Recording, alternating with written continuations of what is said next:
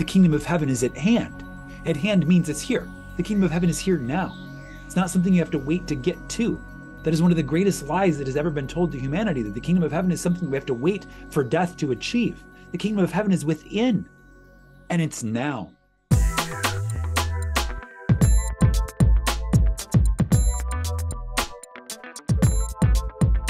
Welcome back to another episode of Daily Neville. I am your host, Josiah Brandt. Daily Neville is all about breaking down the teachings of Neville Goddard, making them easy to understand, easy to digest, easy to apply in 20 minutes or less. Today, we're continuing with Neville's famous book titled Your Faith is Your Fortune. And this is the chapter titled The Impressions, or as Neville has stylized it here, it's the I am impressions, or basically impressing a state upon I am. Let's go ahead and dive right in. 1 Corinthians 15:49. And as we have borne the image of the earthly, we shall also bear the image of the heavenly. Neville writes, your consciousness, or your I am, is the unlimited potential upon which impressions are made. Impressions are defined states pressed upon your I am. Defined states. Impressions are defined states of being impressed upon I am. So I am the impressed state of being. Your consciousness, or your I am, can be likened to a sensitive film. In the virgin state, it is potentially unlimited. You can impress or record a message of love or a hymn of hate, a wonderful symphony or discordant jazz. It does not matter what the nature of the impression might be. Your I am will, without a murmur, willingly receive and sustain all impressions. We're going to start right there. Your I am will, without a murmur, willingly receive and sustain all impressions. Consider to yourself the power of suggestion, a power that has been explored by so many mystics over the past many decades. The power of suggestions in consciousness. These suggestions are the equivalent of impressions. Some impressions are made consciously, meaning I'm choosing to impress upon my I am the awareness of a state of being, the awareness of possessing certain qualities or character traits. And other impressions are subconscious, meaning that we receive them and accept them without necessarily knowing that that's what we're doing. In the modern society in which we live, we are exposed to so much media on a daily basis. If you are involved in socials at all, you are likely receiving hundreds of thousands of impressions on a daily basis. So many that the filter of your subconscious mind can be overwhelmed, and you can be planting seeds in the subconscious mind of your awareness, perhaps even without your conscious recognition that that is what you are doing. That is why it is so important to be consciously aware of your mental diet. If you truly understand that your awareness, your I am, is the power, the infinite potential of the universe, and that it is receptive without a murmur, Neville says, without any complaint, without any filter, it is receptive to your impressions, then it behooves you, we are compelled to be extremely aware of the seeds that we are planting in the garden of God, which is the garden of our mind, the garden of our awareness. We have the power to choose what we are planting. And that's exactly why we do this every single day here at Daily Neville. We come back to these words, we come back to this truth, we come back to this teaching, and we reclaim our power every single day to stay connected to the power of I am, to stay connected to the power of freedom, which each and every one of us possess. We are rooted in the firm conviction of the truth that sets us free. And this is an impression. This very episode that you're listening to in this moment is an impression upon your awareness of your power. Power in wisdom, power in love, power in freedom, power in joy, power in gratitude, appreciation, self-expression. This is your power. And by impressing upon your consciousness and awareness of your power, you become able to direct your power consciously.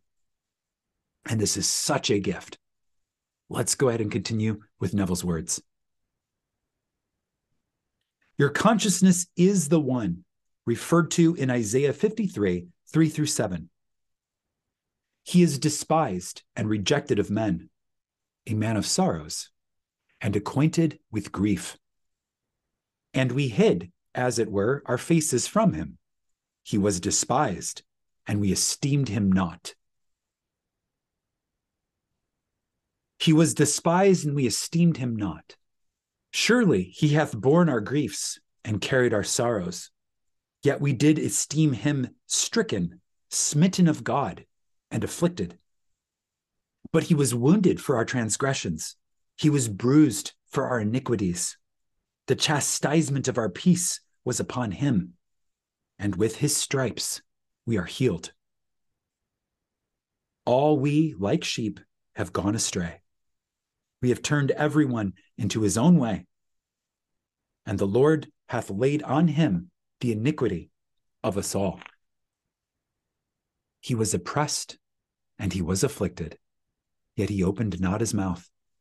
He is brought as a lamb to the slaughter, and as a sheep before her shearers is dumb, so he openeth not his mouth. This speaks to all of the people in civilization who do not esteem their own power. You've transferred their power to another, often without even receiving any type of payment or compensation for it. They just surrendered it out of ignorance. They surrender their power to another. They surrender their consciousness of freedom. They surrender their consciousness of being the operant power. And as such, this is the paradigm that is manifested. They esteem not their own power. As a sheep before her shearers is dumb, so they open not their mouth. Consciousness itself is not going to fight against this.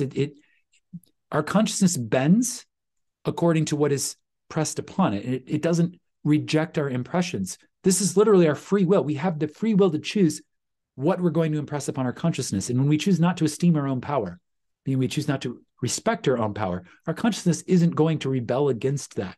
It's going to accept it, opening not its mouth as a sheep before a shearer. Neville continues, your unconditioned consciousness is impersonal. It is no respecter of persons. Without thought or effort, it automatically expresses every impression that is registered upon it. It does not object to any impression that is placed upon it, for, although it is capable of receiving and expressing any and all defined states, it remains forever an immaculate and unlimited potential. Your I am is the foundation upon which the defined state or conception of yourself rests. But it is not defined by, nor is it dependent on, such defined states for its being. Your I am neither expands nor contracts. Nothing alters or adds to it. Before any defined state was, it, your consciousness, is. When all states cease to be, it, your consciousness, is. All defined states or conceptions of yourself are but ephemeral expressions of your eternal being. Ephemeral, meaning fleeting expressions of your eternal being. All states that you could possibly express now are but fleeting impressions upon your eternal being. To be impressed is to be I am pressed, first person, present tense.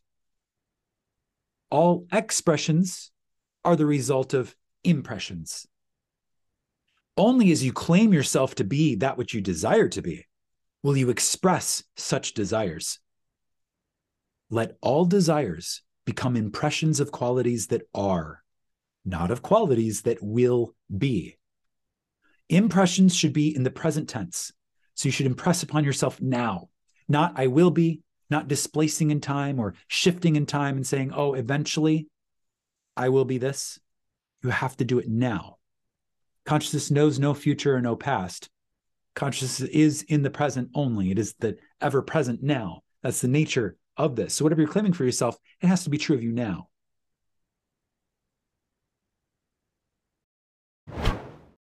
I am, your awareness, is God. And God is the fullness of all. the eternal now. I am. Take no thought of tomorrow. Tomorrow's impressions are determined by today's impressions. Now is the accepted time. The kingdom of heaven is at hand. At hand means it's here. The kingdom of heaven is here now. It's not something you have to wait to get to. That is one of the greatest lies that has ever been told to humanity, that the kingdom of heaven is something we have to wait for death to achieve. The kingdom of heaven is within, and it's now. Jesus, which is salvation, said, I am with you always. Your awareness is the Savior that is with you always. But if you deny him, he will deny you also. You deny your Savior by claiming that he will appear, as millions of today are claiming that salvation is yet to come.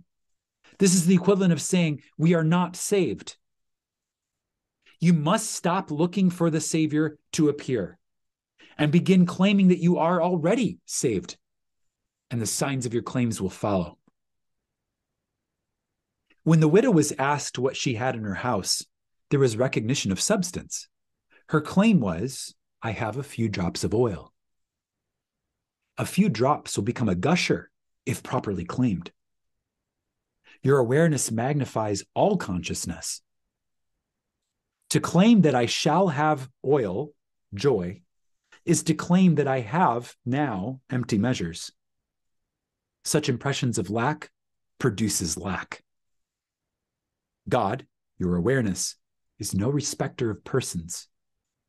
Purely impersonal, God, this awareness of all existence, receives impressions, qualities, and attributes, defining consciousness, namely your impressions. Neville says this over and over again. God, your awareness, is no respecter of persons. What that means is that this law is impersonal and impartial, meaning that it doesn't say, oh, well, because it's you, and I know that you have a habit of victim-like thinking, this time I'm going to give you something other than what you're asking for. I'm going to give you something better than what you believe yourself to be. It's not how it works. It's impersonal, it's impartial. It doesn't care if something is good, bad, or indifferent. It will literally express what you impress upon it.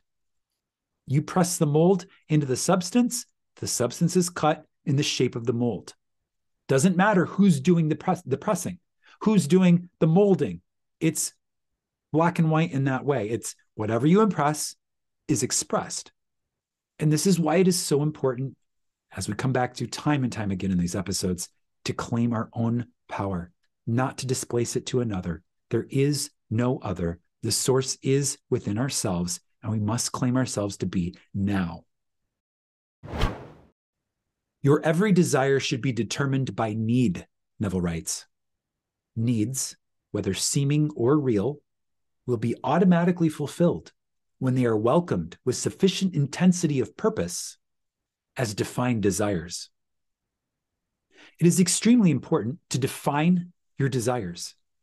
A vague desire is unlikely to trigger the frenzy of feeling that is necessary to become crucified upon the cross of your desire, to become nailed to it with that nail of feeling. You must define your desire. This is something that we'll get into more as we go. But for right now, consider that the more defined your desire is, the more intense you can feel that it is true now. A vague feeling is just that, vague. We don't want vague. We want fully defined. We want, as Neville says here, a sufficient intensity of purpose. Knowing that your awareness is God, you should look upon each desire as the spoken word of God, telling you that which is. Cease you from man, whose breath is in his nostrils, for wherein is he to be accounted of? We are ever that which is defined by our awareness. Never claim, I shall be that. Let all claims from now on be, I am that. I am. Before we ask, we are answered. The solution of any problem associated with desire is obvious. Every problem automatically produces the desire of solution.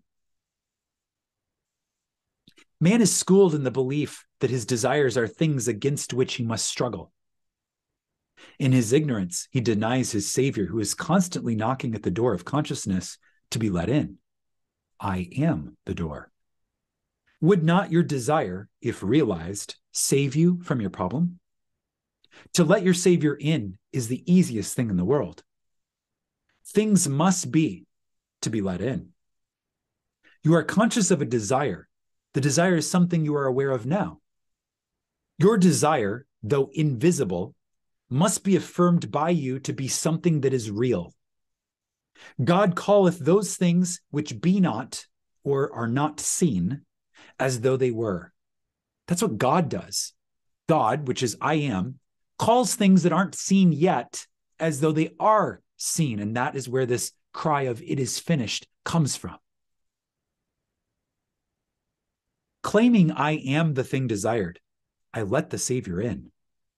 Behold, I stand at the door and knock. If any man hear my voice and open the door, I will come into him and will sup with him and he with me. Every desire is the Savior's knock at the door. This knock every man hears.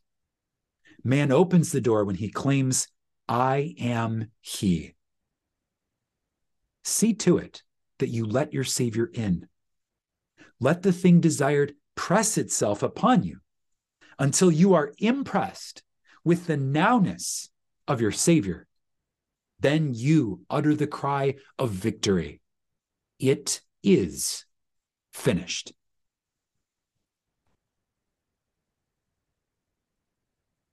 The impressions. It is finished. I'll leave you in this powerful feeling, my friends. So much here to be felt, so much here to be understood, connected to, and of course to claim consciously in the ever-present now. That's all for this episode of Daily Neville. I look forward to seeing you tomorrow, where we go into the esoteric secret of circumcision. Until then, imagine wisely, my friends, and I'll see you in the next.